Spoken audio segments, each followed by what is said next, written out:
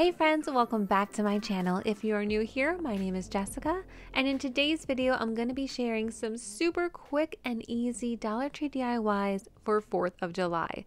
4th of July is going to be here so soon, so I wanted to share just some really simple ideas to get you in the spirit. But before we get started, if you are new here, please do consider subscribing down below.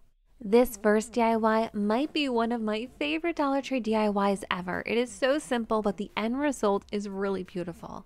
So I'm starting off with 2 packs of these Dollar Tree bandanas. They actually had even more designs than I have here.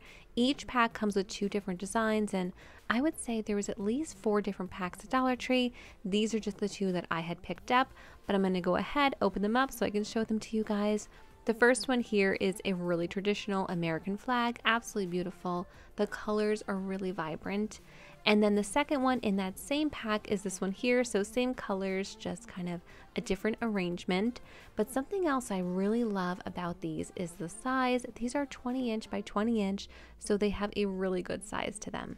Now my second pack here is a little bit different. The first one is this little American flag heart, really cute. It has a repeating pattern. And the second one has the white background with the red and blue stars. So I'm actually going to be creating some pillows from these bandanas, but I'm gonna go ahead and just swap them a little bit. So I thought that the American flag would look great with this print here on the back. So we're going to be making 2-sided pillows. So we're going to have a bunch of different patterns, but it's just something really fun and unique. So like I said, I thought these 2 would go nicely together.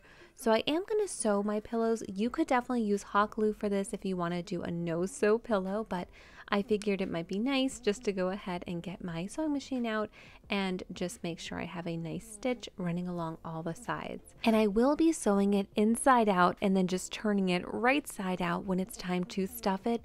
So I did make sure that the finished sides were facing each other. And now for my second pairing, I'm going to have this print here with the red, white, and blue.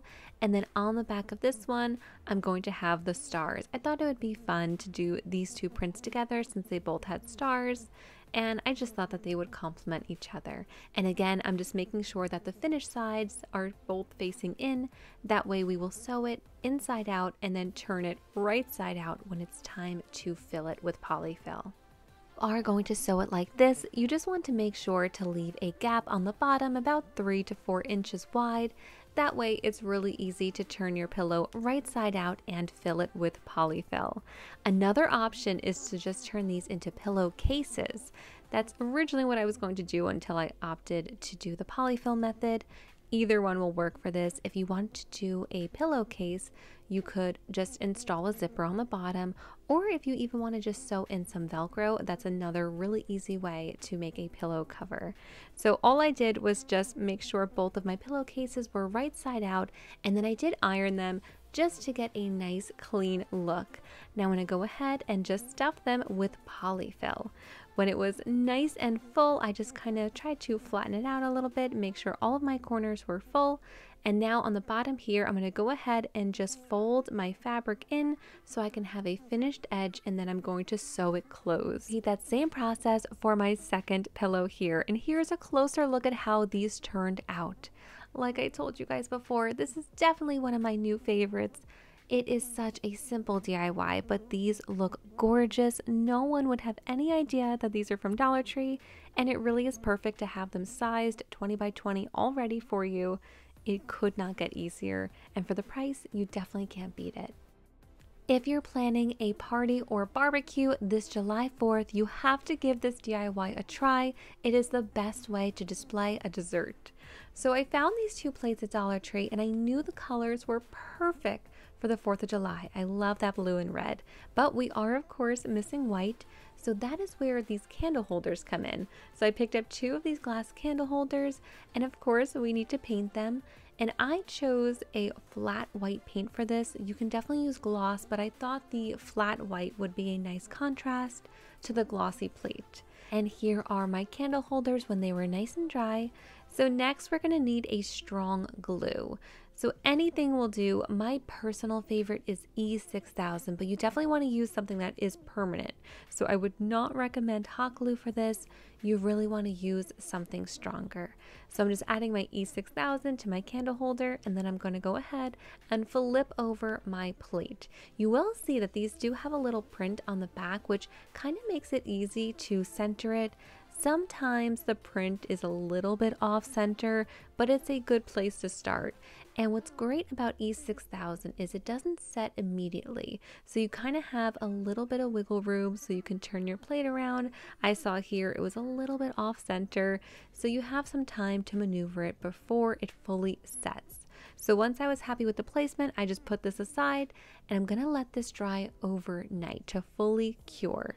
So this is just my second one here, and I'm just repeating that same process. I'm gonna go ahead and add this to the bottom of my blue plate.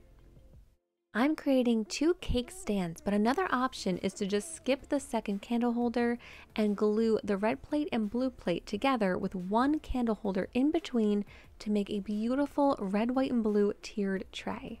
And here is how my cake stands turned out. How festive are these? They're really beautiful.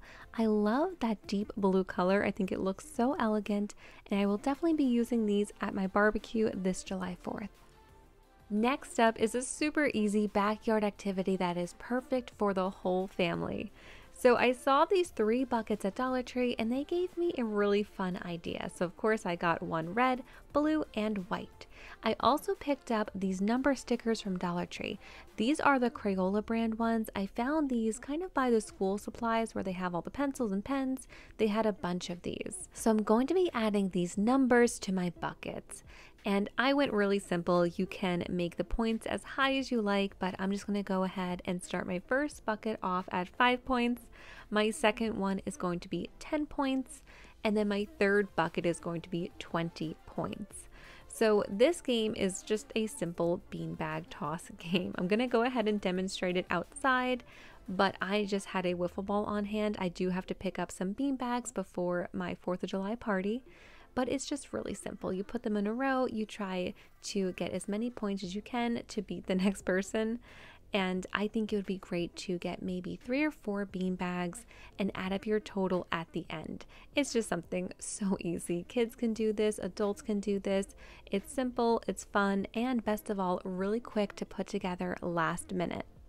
Is everything for today. I actually am working on a 4th of July compilation video right now though that will be out soon. So if you need any more decor ideas or party ideas, definitely stay tuned for that video.